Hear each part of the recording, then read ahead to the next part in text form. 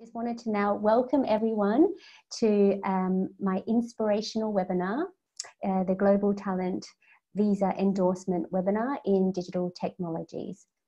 Now, I have two webinars that I run. This is the inspirational webinar where I interview a successful recipient, and Hadeel is our guest today.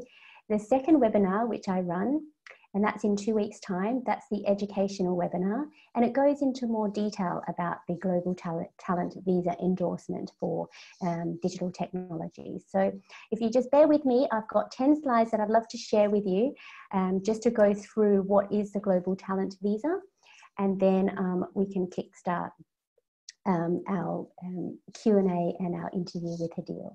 So today, as I said, I'll be talking about what is the Global Talent Visa, the application and process, and then we'll go and interview Hadeel, and this is where you can also ask her all the questions that you're probably dying to ask, and how she got it and what she did to become a successful recipient. And also I will provide you with an e-gift for coming to the webinar and taking an hour of your time today in the middle of the day to come to our webinar. So just a little bit about myself in case you don't know me or you've not met me before. Just looking at the list, and I've not met many of you, so thank you for coming. My name is Michelle. I'm from Australia and I'm Vietnamese by background. I'm the founder and CEO of Made with Glove. It's a UK wearable tech company designing heated gloves. In 2016, I received the Global Talent Visa, and at that time it was called the Tier 1 Exceptional Talent Visa, and I was endorsed with Exceptional Talent. After I was endorsed, I became the Tech Nation Visa Ambassador, and that's because at that time in 2016, it was such a new route to get into the UK or to stay in the UK, which was my case because I had an entrepreneur's visa, which was expiring, and I didn't know what to do after that. So I applied for the Global Talent Visa, and I got it. And I was one of probably the first 50 that received it. And because not many people knew about it, they asked me to be the ambassador and to talk to lots of potential applicants. So I've been doing this for quite some time now, alongside my startup. So the great thing about this visa is that it allowed me to apply for an indefinite leave to remain, so similar to permanent residency after 3 years of being on this visa. And I got that last year. And then I was able to apply for and receive my British citizenship. And it's such an amazing journey that I've been on, quite a stressful one because my visa immigration status was always up in the air. It was on my shoulders, and finally now it's the end of it. I've reached the end and I've got my citizenship. The next step is a British passport, but because of the way the world is, I can't apply for it just yet. So that's my next thing, and then I'll have dual citizenship, which is great. I've been in the UK for about 7 years, based myself in Manchester and Newcastle, and I went to London quite regularly, and that's how I met Hadeel. So London, as you know, it's a great place to live and work in the UK tech sector, but in the north, in Manchester, Newcastle, just as vibrant. It is a lot smaller, but the community there is just so supportive and really great, and that's why I based myself up in the north. Before I became a tech entrepreneur in the UK, I was an Australian solicitor, and I lived in Perth, Western Australia, and worked as a solicitor for about 8 years.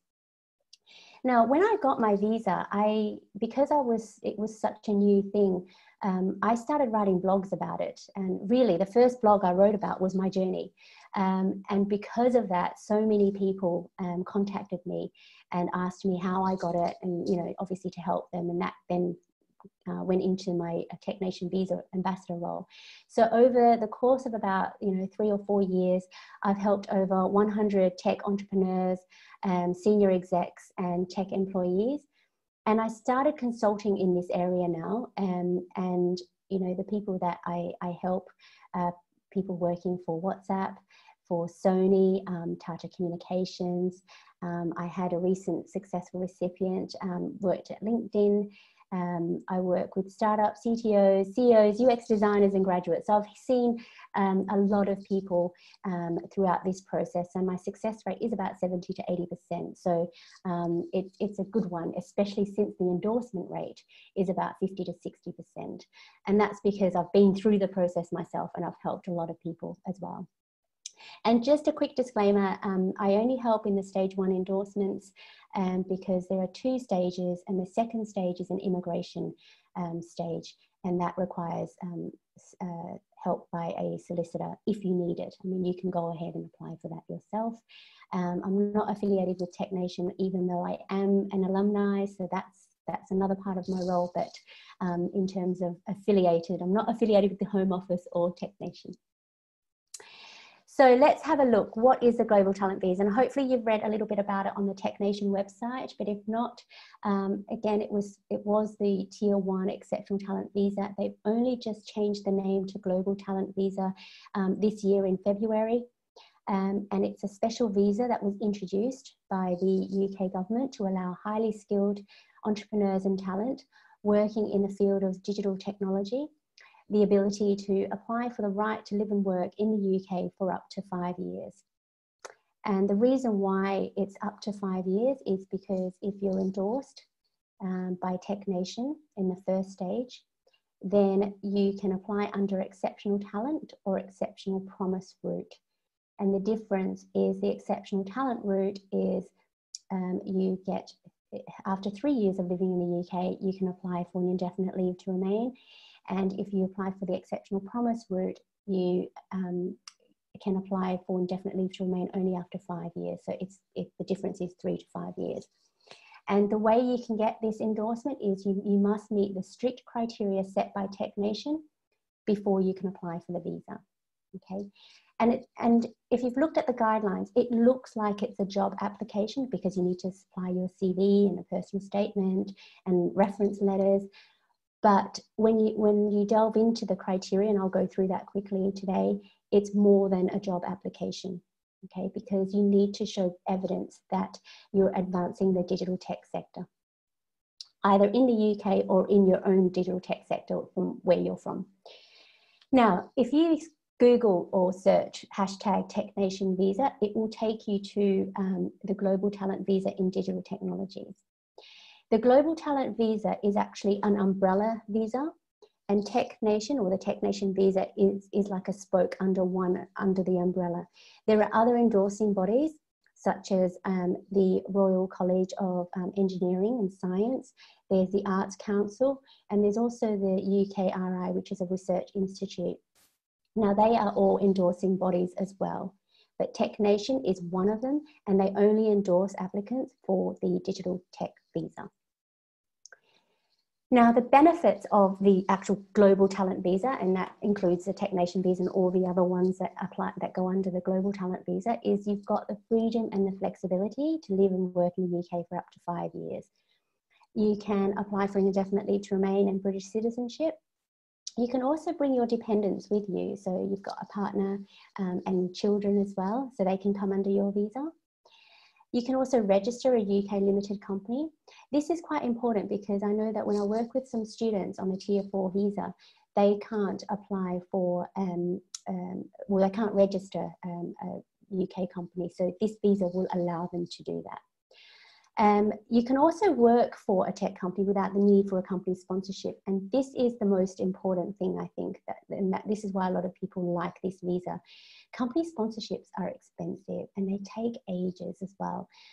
So if you've got this visa, you're free to work anywhere you want to without, asking the company to sponsor you. And that is why the visa is attached to you. And another great thing is that this visa is very cost effective, and I'll go through how much it will cost. But I've had the entrepreneur's visa that cost, that was a few thousand, and the ILR, the indefinite leave to remain, that was a few thousand, and then the British citizenship, that's another few thousand. So this particular one, it's in the hundreds. So it's not as bad as the others. So it is quite cost effective. Now the stats, just quickly going through, a lot of people who apply are from the US. I think it's about are from the US, and another lot is from India. So those are the two main countries that the applicants come from. Nigeria is coming up, as you know, a lot of people applying from there, Canada and Russia. And these are just the stats. Obviously, I'm Australian, so obviously I applied, and there's only under 10% of us, but it's just giving you the stats of the amount of applicants that apply from these countries. As I said, it's a 50 to 60% endorsement rate. When I applied, it was around 68%, and I think that's because not many people knew about it. But now with ambassadors and with Tech Nation advertising and promoting it a lot more, the endorsement rate is higher, which is good news, but still, is a lot lower. So, one in two applicants are unsuccessful, which is unfortunate, but the good news is you can either appeal and reapply. So it's not the end of your journey there. Over the last, I think it was introduced in 2014. So since 2014, there have been just over 1,000 successful recipients, and it doesn't sound a lot, and I know that, and we've been really trying hard to push them to increase that. And that is because when I applied, and only just this year, there was a cap of 200 applicants were allowed to be endorsed per year. And they opened that in 2 stages, in April and October. They used to only allow 100 in April and 100 in October get in.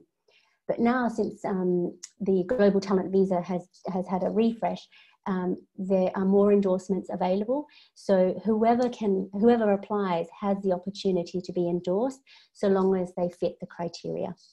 So there is no longer a cap. So that's really good news. And then you can see in the stats in 2017, there were 450 applications submitted, but not everyone obviously were successful. So around, the 50 to 60% endorsement rate. So they did make that cap, the 200. And then in 2018-19, there were 650 applications. So about half of that got through. And even though it is more than the 200, they were allowed to endorse people over the 200. They just grabbed a pot of extra endorsements they were allowed. But that was capped as well at that time. And now, so far, there's been about 950 plus applications this year. So as you can see, the numbers are increasing. It's a good thing, but then there's more competition as well. So I just wanted to share these stats with you just so you can see. Now let's delve into the eligibility criteria, because that's really important. It is a tech visa. But the good news is you don't just need hardcore tech skills. I don't have hardcore tech skills. I didn't go under the technical skills. You can apply under technical skills or business skills. So as you can see, they've listed examples of jobs that you may have, and you can, if you fit under that, then definitely apply. But if you don't be disheartened, because the tech sector moves so quickly. Tech Nation don't know every single job that's out there. This is just to give you an idea of what types of jobs that would fit the eligibility criteria. But if you don't, just have a look at it and see which one you fit in or the closest to, and sort of apply using that. So don't worry too much. Now, what's not eligible, this is something that they've only just introduced in the last few years, because they're very clear on who should not really apply or who aren't eligible. And on the right, what I've seen in the last couple of years of doing this is Tech Nation have rejected or not accepted people who work in consultancy roles. And that's because they want you to work for companies that are product-led. They don't want you to work for clients. They want you to work with them. So anyone that's producing any products, any digital tech products, and it doesn't have to be hardware. It can be software as well. So that's something that's really important. And when you read the criteria, it will say product-led digital technology company. And that's the main thing that you need to take into consideration. Now, the documents that you would need to submit, all in, it's 15 documents. And as you can see, it does look like a job application. You've got to submit a CV, a personal statement, and you've got to pick experts in your field, and you need to provide 3 letters of recommendation by these experts. And all these 3 kinds of documents are a must. Now, the second part is there's key and qualifying criteria, which TechNation asks you to select from. So they've listed a whole list of criteria. You don't have to select all of them. You only need to select some that apply to you or that you have evidence for. So let's have a look. As I mentioned, you can apply under exceptional talent or promise. And the way you can decide this is people who have exceptional talent, and I know this one is a mind frame as well. No one ever thinks that they are exceptionally talented. I mean, I went through the same process. It's just a way of them deciding which one you can go under. And people with exceptional talent should have more than 5 years experience in the digital tech sector. People who apply under exceptional promise will have less than 5 years. And that is just a rough guide indication. If you're like on the cusp, so if you've got like 3 to 4 years, or you know, like 4 or 5 years, I would probably apply under promise, just because the benchmark and the amount of evidence you have to provide is not as tough as the exceptional talent route. Now, so as I said, there's 2 criteria. There's the key and mandatory criteria, and then there's the qualifying criteria. So under the key criteria, there's 2 there, and you select 1 out of 2. You don't have to select both. You can if you want to, but then that just means you've got less evidence to provide and fulfill that criteria. The first criteria is about innovation. So you should be doing something in the form of innovative digital tech work. And this one is quite hard because people do ask me, you know, what documents show innovation? And if you're developing a product, it's quite easy in terms of you show your designs, you show your prototypes, and you show your concepts. And that's in the technical side. If you're under a business skill, what I advise my clients is strategy, because strategy can be quite innovative as well. So those are the 2 types of things, business and technical skills. I do know that TechNation have said that you can provide proof in the form of employment contracts. That really doesn't show innovation.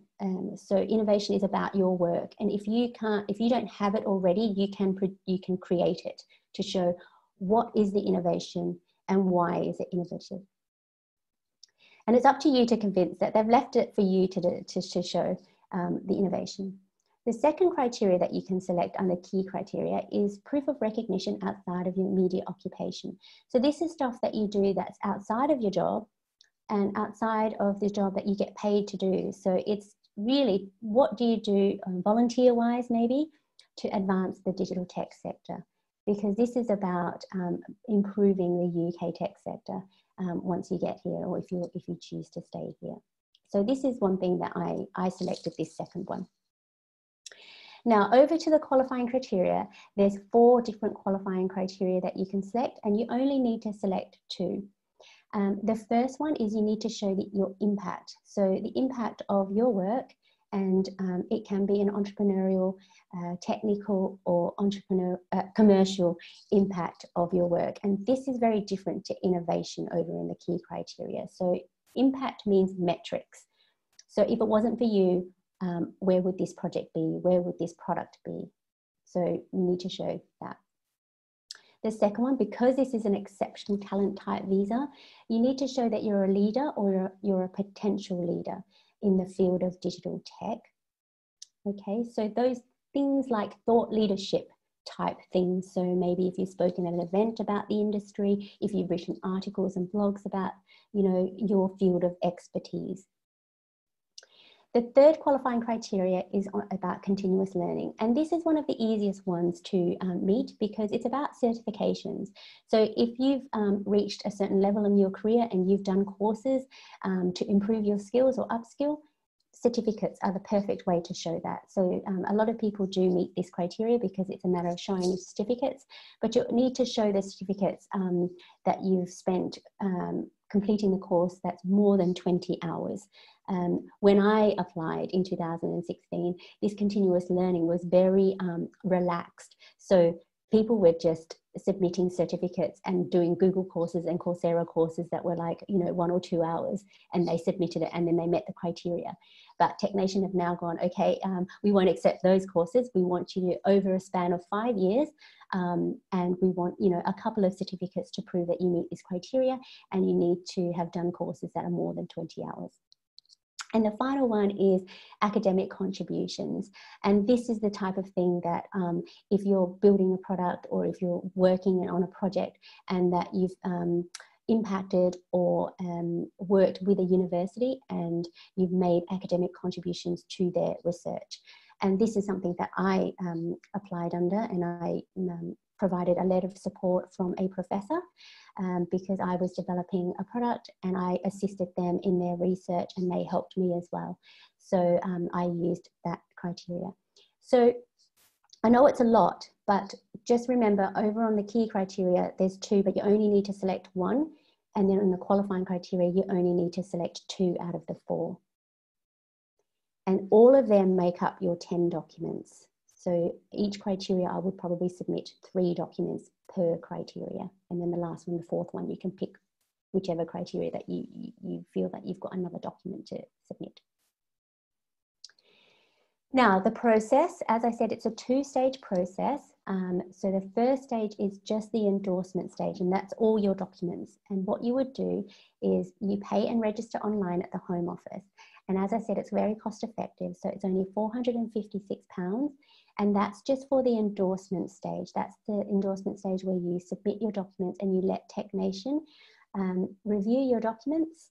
And then they have 8 weeks in which to say, yes, you are endorsed with exceptional talent or exceptional promise. And that's when they say, yes, you are successful, or no, you're unsuccessful. And they've got 8 weeks in which to do this.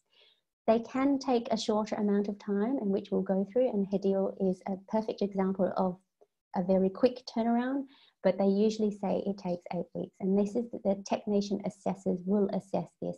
TechNation assessors are experts in the tech sector as well. So if you are successful, the next stage, and that's stage 2, this is the Home Office visa stage. This is when you say, okay, I'm applying for my visa now. And that's only £152. That's really cheap. And this is the process that Hadeel is going through now. So you need to submit all your letter, your endorsement letter, and your passport, and any other documents that they need. And you then apply I think biometrics as well, and this is where you pay your immigration health surcharge. And that one is more expensive than £152. At the moment, it's $400 per year. So if you've got a 5-year visa, that's 400 times 5, that's 2,000. You have to pay that upfront. And that takes about 3 to 8 weeks. When I applied, luckily, it was only $200 per year. They've increased it to $400 per year. This is the immigration health surcharge. And in October, they're increasing it to $624 per year. So if you are looking at applying and you're nearly ready, apply pretty soon, because in October they're going to increase it another £224 per year. And that's for your dependents as well, if you're bringing them over.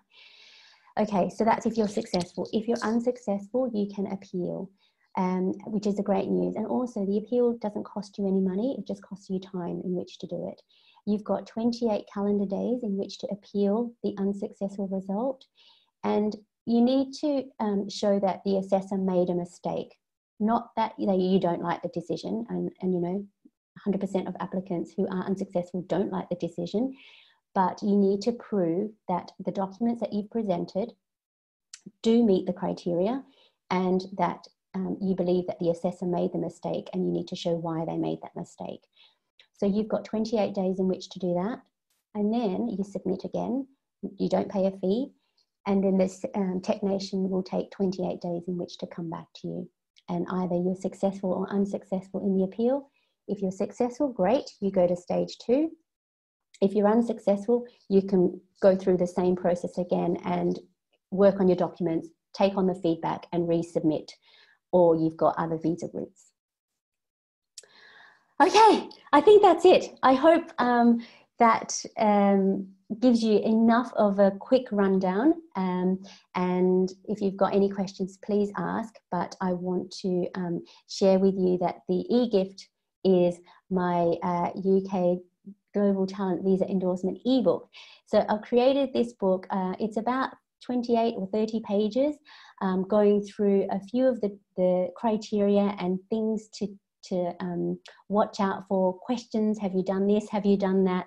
It's just, you know, me nagging on your shoulders to ask you if you've fulfilled this criteria and what you need to make sure you check off your list to present a strong application.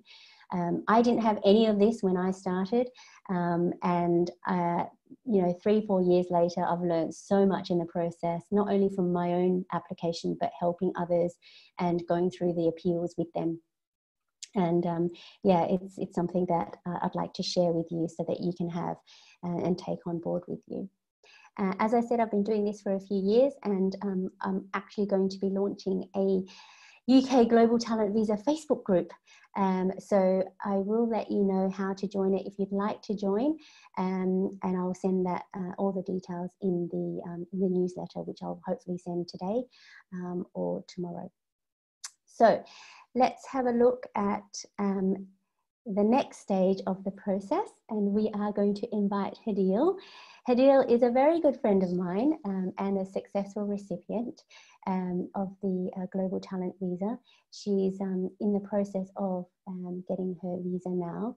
So she's just been endorsed with exceptional talent, which means that in 3 years' time, Hadeel can apply for the indefinite leave to remain.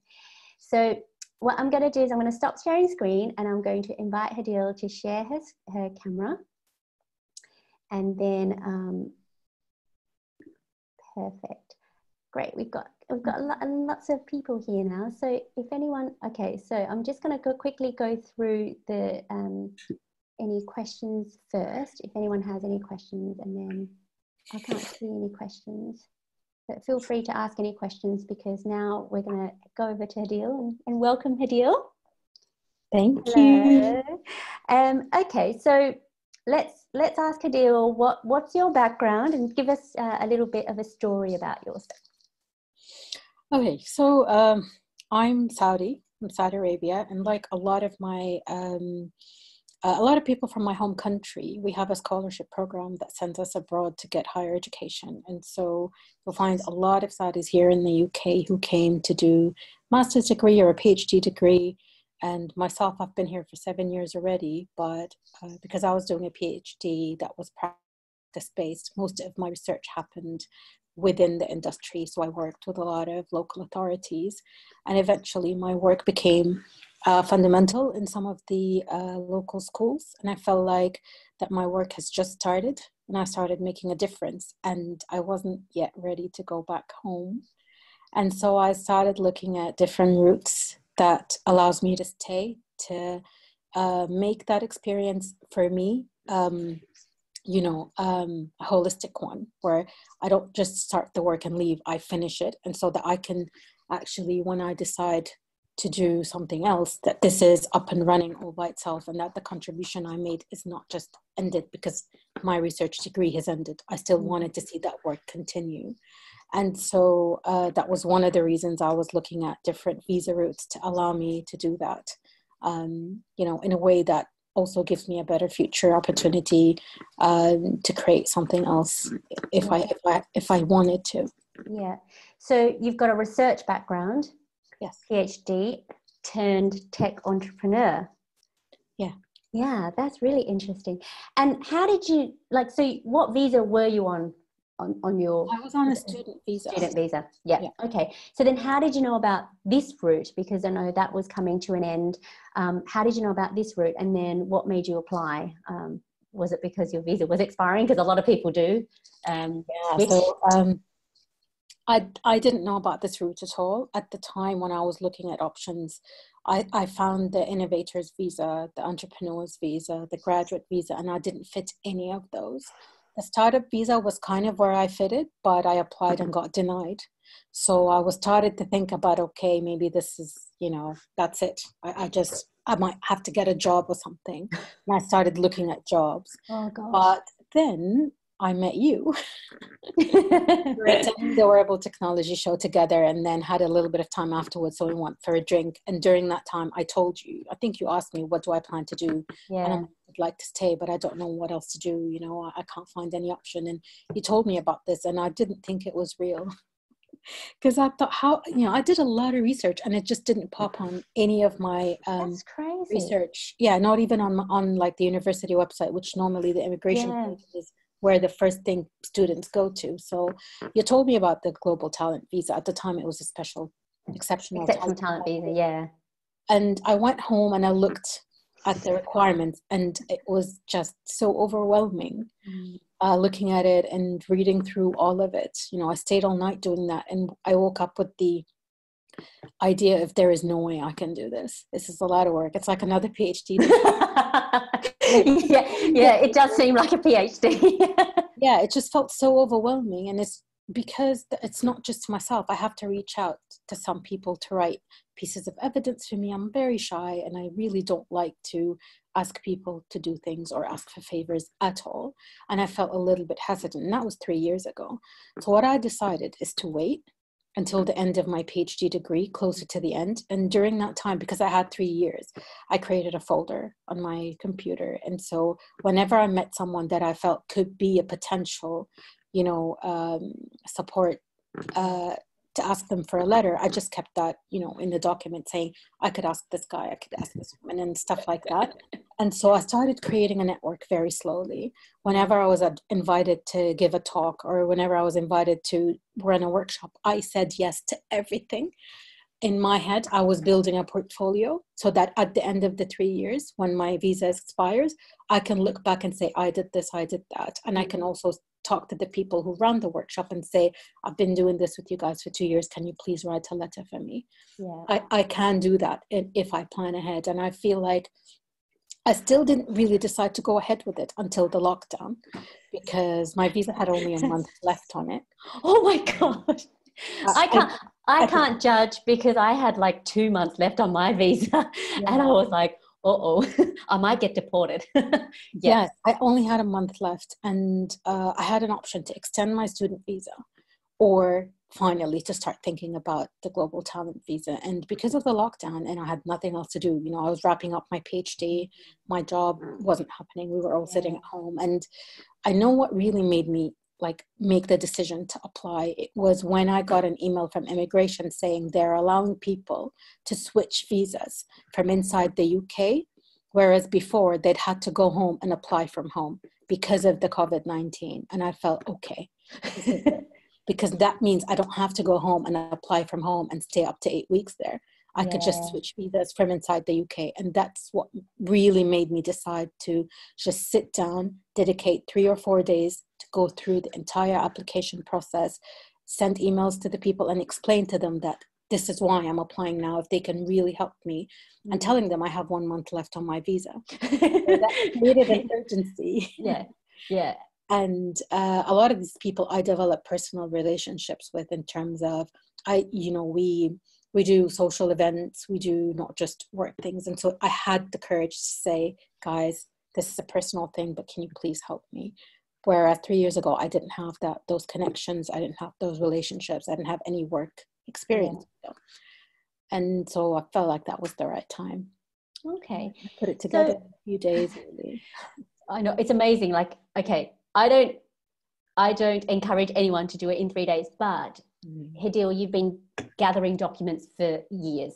Yeah. So it's not like you did it in 3 days, like one whole sitting. It was a gradual thing. So I don't encourage anyone to do that. And even then, Hadeel, you said it was so stressful. But I do have a question from Aziz, and he's asking, can you share with us the documents you submitted, especially those related to those who are working in the research field? Because your background is in research. Did you submit any documents? So, I had to choose between applying as a significant contribution in a research field or applying as a significant contribution in the tech field. And although I fit both criteria, I had more evidence and stronger evidence in the tech field. In the research field, to apply as a significant contributor, you have to have published a lot of research papers. and I didn't publish much. But in the tech field, I had a patent. And I had a tech startup that raised investment and created jobs. And I had workshops that I ran, tech workshops that I ran at universities. And I felt like this was a stronger contribution, and I had a lot of evidence there. Whereas as a researcher, I think a lot of research contributors choose to show their track record of published publication. Yes, I didn't correct. have that. Yeah. And so that's why I didn't include any of my research. Yeah. You make a good point, because yes, Aziz, that's a really good question. I just helped a client, and he had a research background. He had about 10 or 15 publications, and his problem was he had too many. So we had to pick which ones were not only research, but research in the digital tech field, right? Because this is a digital tech visa. So yes, that qualifying criteria 4 is contributions in academic research, and you would put published papers and you would present that. Now, you can only have 2 pages. So you would probably put your front page, which is the title, it's got your name, the author, and the abstract, and then maybe a second page of something, I don't know, but something to show your name and what it is. I also had a question, age. I get this all the time. Doesn't matter how old you are. Yeah. What do you think, Hadeel? I never thought of it. That never crossed my mind. I didn't see it in the criteria. And so I never actually thought that age would be an issue. And for someone to show track record of a significant contribution, it is expected for them to be, in their 30s or more. Yes. And so I never thought that my age would be an issue. Yeah, I agree. And this is more about your skills and your qualifications.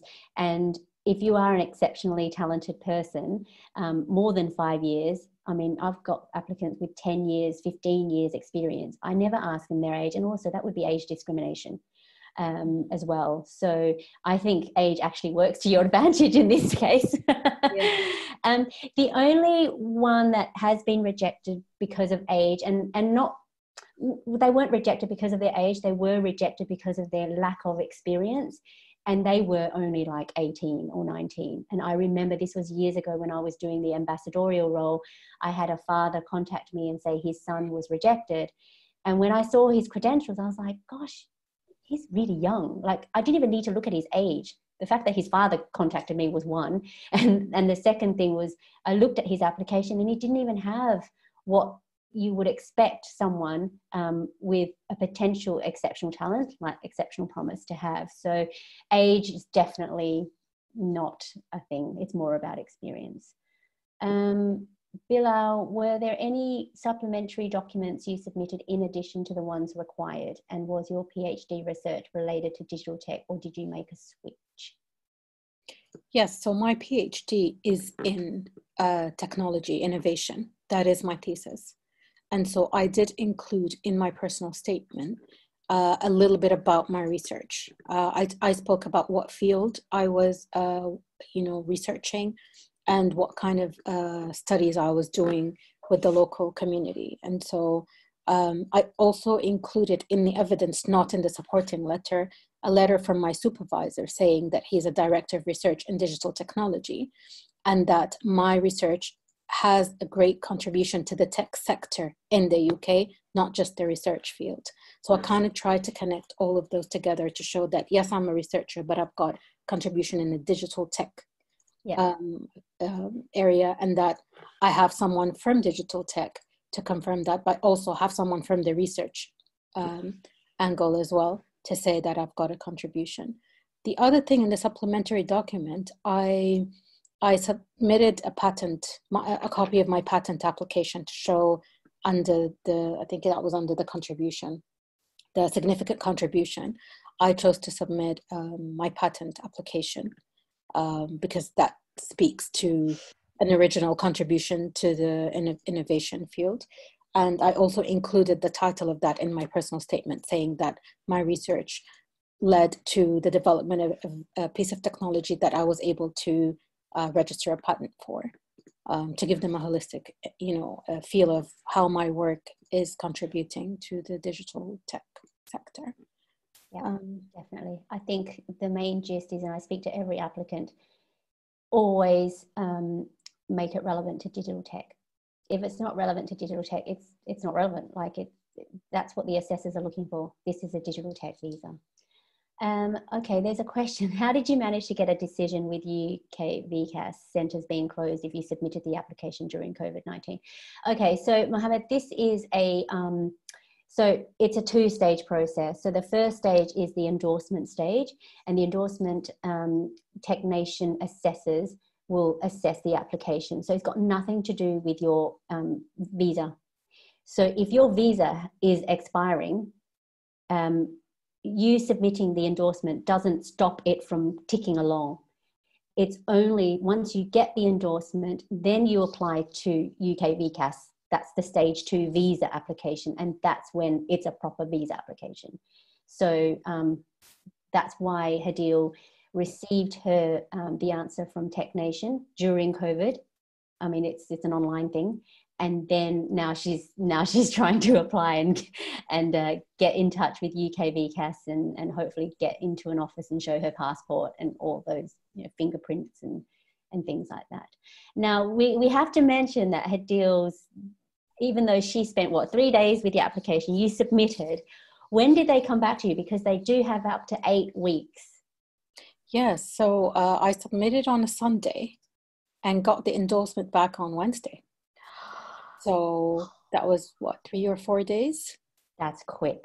That was very, amazing. Very quick. Yeah, and I didn't know that was the endorsement letter. I thought it was a notification that they had received the application from TechNation. Wow. I did not realize that was the endorsement letter until I shared it with the immigration officer at university. And he's like, when are you applying? Your visa is expiring. I'm like, I got a notification from the Home Office, but I don't know what's going on. And he's like, that's your endorsement. I didn't expect it to come back within the week, honestly. That's crazy. I've never heard of that, but we discussed this, and it's definitely COVID, because I've helped a lot of applicants during COVID in the last sort of 2 months. And, your story was the first, but now I'm getting applicants, my clients are all getting notified within probably 3 weeks maximum, 3 weeks the longest now, as opposed to it was 8 weeks. There is a fast track option. I got through on the fast track, but that was because that option was available then. Now, the only way you can fast track is if you've been accepted into an accelerator program, and these are usually for tech entrepreneurs. And that's because accelerator programs, by its very nature, is a very quick, fast-moving thing.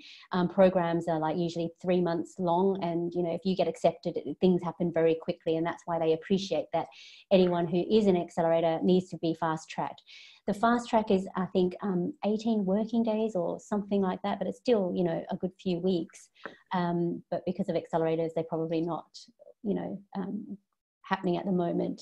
You probably don't need to fast track. And even then, Hadeel's application was accepted before the 18-day fast track anyway. So I wouldn't, it doesn't really matter if it's fast tracked or not.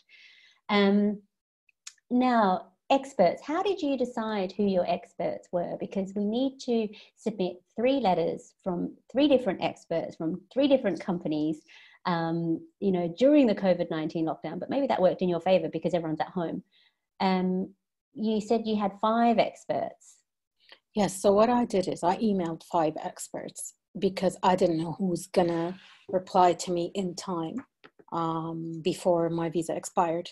And so one of them was one of the awards I received, and it was a significant award from Booking.com. And the really difficult thing was they wanted it to be signed by senior position. And so to get someone senior in Booking.com to write a letter for me wasn't the easiest thing in the world. But I had a very good connection with their PR office because we did a lot of media coverage together. And I said, guys, this is what I need. You can really help me with this. It's important. And so they managed to get the CEO of Booking.com to sign off on it, just because she was the one who handed me the award the first year and asked me to come back as a keynote speaker the following year. So she kind of knows me, and that really worked in my favor. And because the award was specifically for leaders in digital tech, she was able to speak about that in her letter of support, saying that I am a recognized leader. They looked at different applications and they, felt like my contribution was significant. And so that was important, not just to have her as a recommender, but also to cover why am I a tech leader? Why are they recognizing me and supporting me? And they were very happy that I got back to them and told them that I got endorsed, and they shared that again in their media network. Oh, so fantastic. support really does go in like a full 360 loop, and that's really something I felt here in the UK.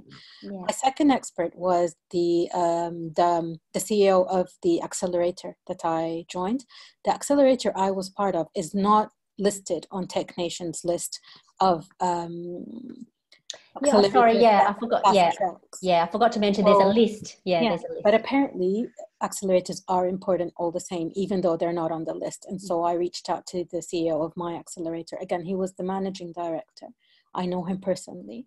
And they also asked me to come back and speak at many of their events. And so I have that level of connection with them to say, you've asked me to come and speak at different events. I always came every time. I never said no. I never asked for a fee. I did it for free. This is the time for me. Payback. Yeah. And I did all of these engagements thinking ahead of when I need them, they'll give me that letter. And indeed, he sent it back within the week, like 2 or 3 days, it was back. And he's like, just tell me what's the criteria. And that was something I did. I copied what Tech Nation had on their website saying that your letter support should include 1, 2, 3. I copied it and pasted it when I asked my recommenders for letters and said, your letter needs to tick all of these boxes. I included the information about me for them to include in their letters because they probably don't know everything about me or maybe don't remember all of it. So I kind of helped them or refreshed their memories. And they included that in the letters with their own recommendation, which I wanted it to be genuine. Yeah. My third expert that I chose was someone who I worked with local authorities to introduce my technology into the classrooms. And so even though she wasn't maybe a significant expert in the field, she was an expert in my technology because her school used 50 different technology in the classroom. And she was able to put that in writing, in perspective, and to say that my technology was really helpful in the classroom, that the school ordered a lot of equipment for me as well, and that they worked closely with me and they included me in their documentary. So she kind of gave a light from that humanitarian perspective that puts my work in the field and gives them that kind of evaluation. Yeah, because that's interesting, because it's not, and I tell all my clients this, it's not just your work, it's how does your work fare against others that puts you at that level, that leadership, that you're innovative, so that you can convince the assessors, because the assessors don't know every single piece of technology out there. They're relying on your experts'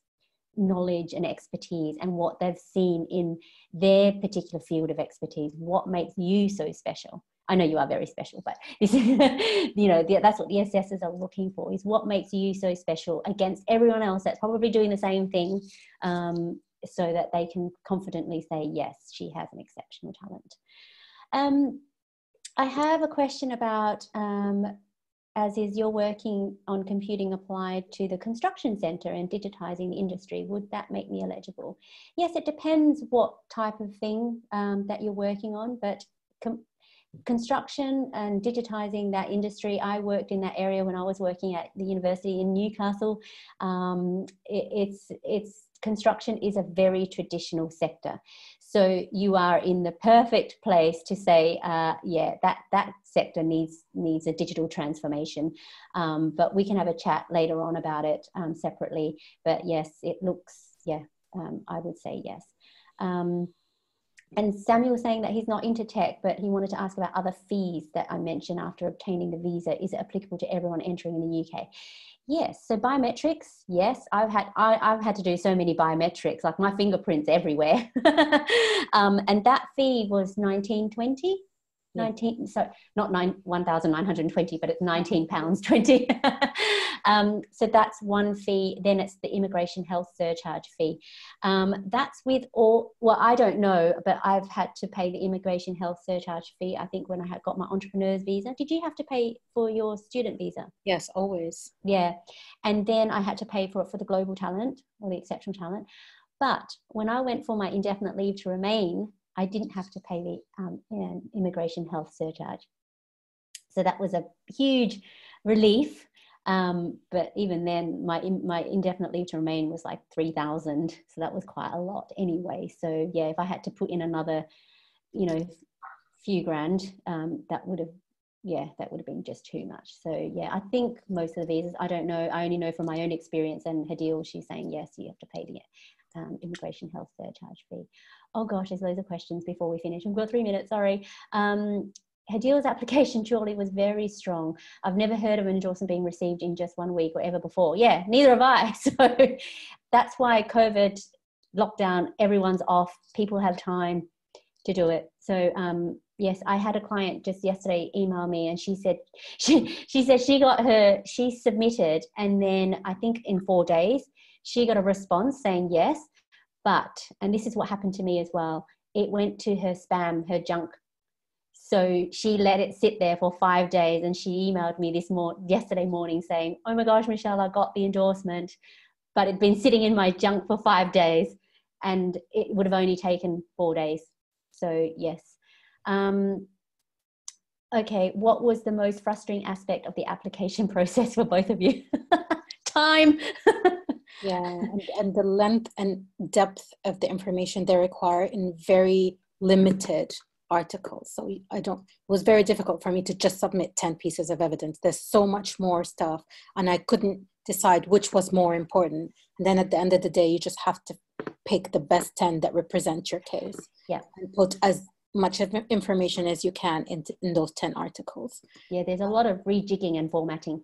Yeah, and it's got to be of quality as well. Yeah. Like every line counts. Yeah. There's 2 questions about the list of evidence. I don't know how we're going to cover all that. That's okay. I'll go back and yeah, very quickly. My documents was basically for each qualifying criteria to show that I'm a leader. I showed my judging invitations and my awards.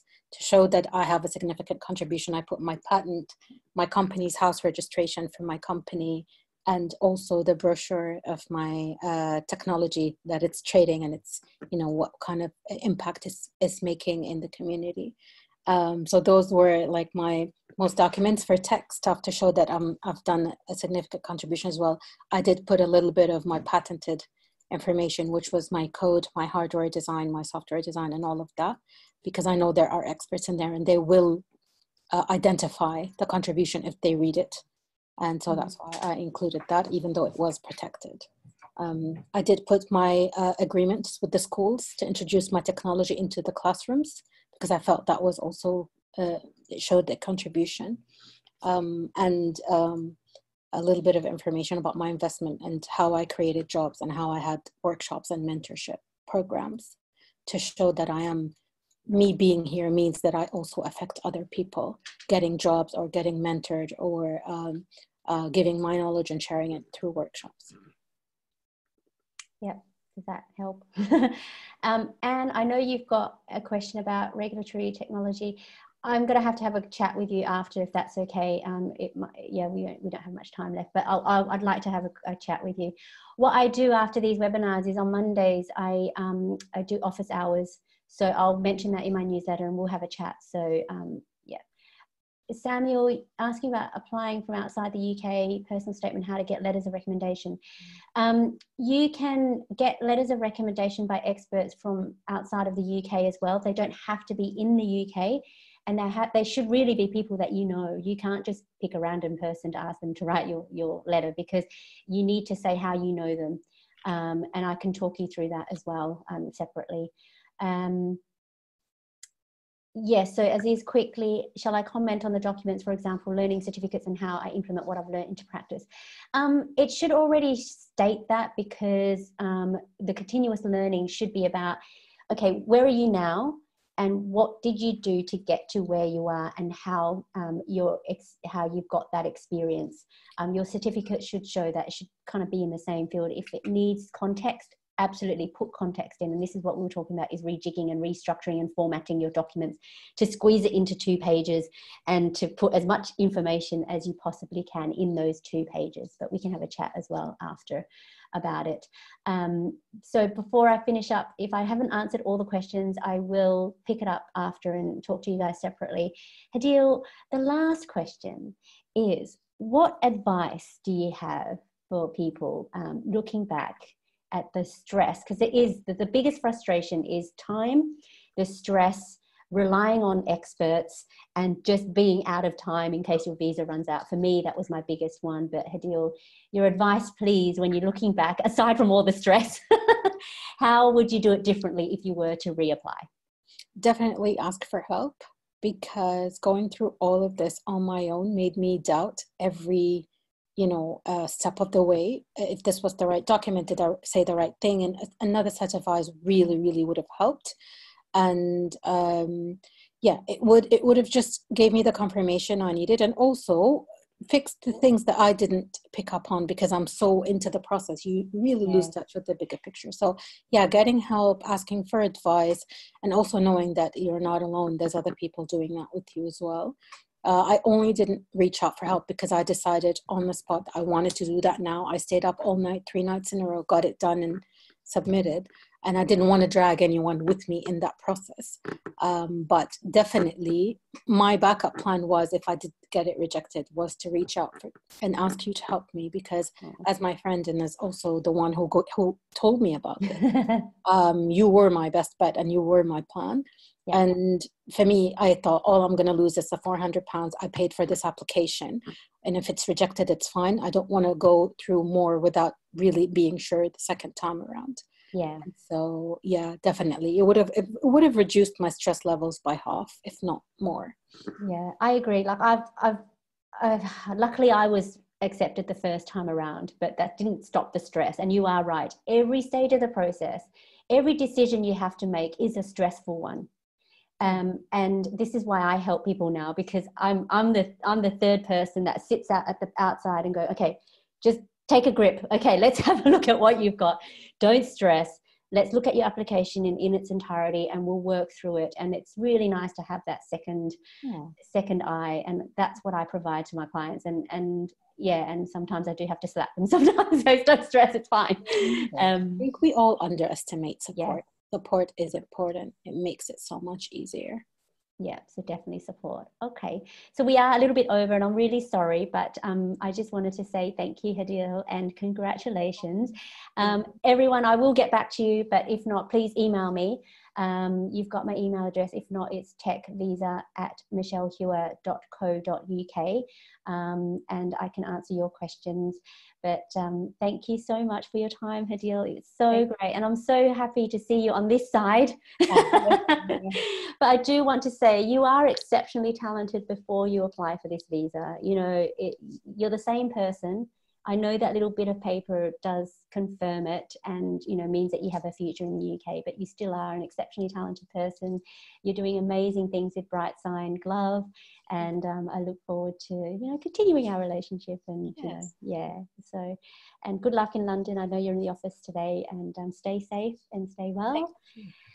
And everyone, thank you very much for joining us. It was really, really I'm really glad to do these webinars just to help you along your journey, because, we've been through this process. Support is key, and I'll be in touch with all of you soon. But again, thank you so much, guys. I'm going to leave it here. Bye.